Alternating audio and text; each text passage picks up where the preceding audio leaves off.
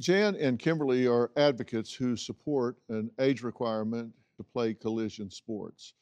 Why? Because they say both their sons died due to brain injuries caused by playing football. And welcome to both of you. Nice to be here. I can't imagine uh, what you've gone through. Jan, tell me about the history of the brain injury. My son started playing football when he was 11 years old, tackle football. He played through high school. He was lucky enough to get to play at Arizona State. In college, he had a series of 3 concussions that he supposedly recovered from. That's what the neurosurgeon told us. And my son was the life of the party. He was literally, people joke and say that, but he really was. He commanded the dance floor. He was the DJ at parties. He had so many friends, it was crazy. He was just the greatest kid in the whole world. And a few years after college, in 2017, his personality suddenly started changing. He became more withdrawn. He was having severe headaches. He was paranoid. We tried to seek help. He went to the hospital to have CT scans done to see what was causing the headaches. They couldn't find anything.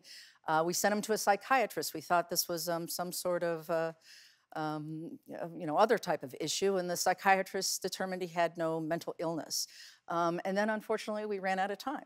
He took his own life in July of 2018. They ultimately discovered Yes. that he had stage 2 CTE. That's correct.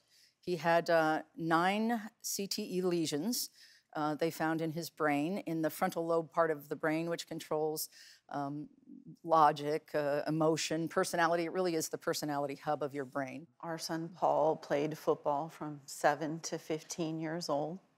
He started out as a nose tackle at 7, and he was the smallest kid on the team. He later played quarterback and other various positions. He only played 1 year of high school, and at 24 years old, he drove 78 miles an hour on a motorcycle in a 35-mile-an-hour zone into another car and killed himself.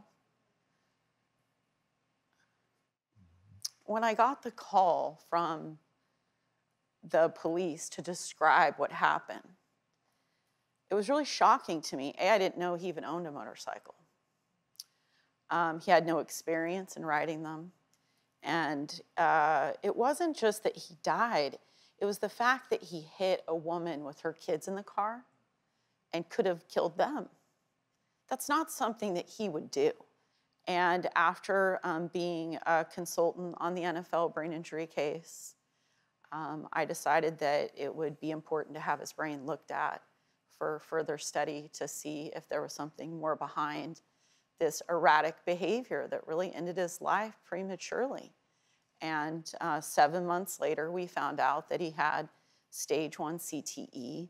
But that's not really what shocked me. It was the thinned corpus callosum, the thickened amygdala, this enlarged left ventricle that looked like a 70-year-old guy with Alzheimer's. I would have never signed my kid up to take hundreds and thousands of hits had I known that that's what his brain would have looked like under a microscope. You bring up something in terms of the number of hits, because, doctor, it isn't limited to one major hit. Sometimes it can be repetitious, smaller hits that can have an impact. Yes. Yeah, cumulative effect. I mean, is that I think the offensive and defensive linemen who actually hit heads every single play. Right. I mean, we focus on football. There's so many different sports, but that's actually one of them that I think there's an awareness now that has been raised, and certainly in the NFL, and it is permeating down through the rest of the football world, is that the linemen Well, have what I this tell low... parents is like, look at that glass of water, that's your kid's brain. Every time they take a little hit, a drop comes out. Do you have a story or a question for me? Click the link in the description and tell me what in the world is going on.